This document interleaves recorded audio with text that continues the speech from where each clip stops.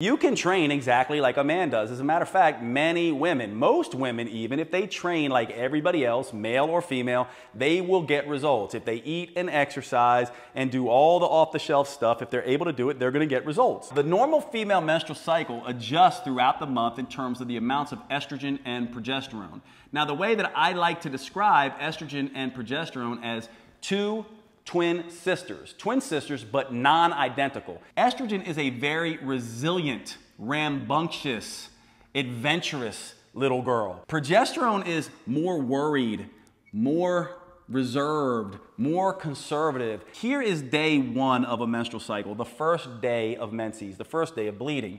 During this time, estrogen levels will rise. They will rise and they will peak right around ovulation. You'll get a little bit more of a spike, and then they will begin to fall off at menses again. Now, progesterone stays pretty flatlined throughout the first 2 weeks, and then it spikes right around ovulation and then comes down. Estrogen dominates in the first 2 weeks, and progesterone dominates in the next 2 weeks. So this is the time where you do all the training. You can train more. This is the time where I like to say the female athlete thrives here. Your inner female athlete can thrive during this 2 weeks. This is where you want to push. This is where you want to do interval training. This is where you want to do heavy weight training. This is where you really want to feed the body. I call it eat more and exercise more. Think of yourself as a female warrior and a female athlete. And so here you start to move more towards stress reduction.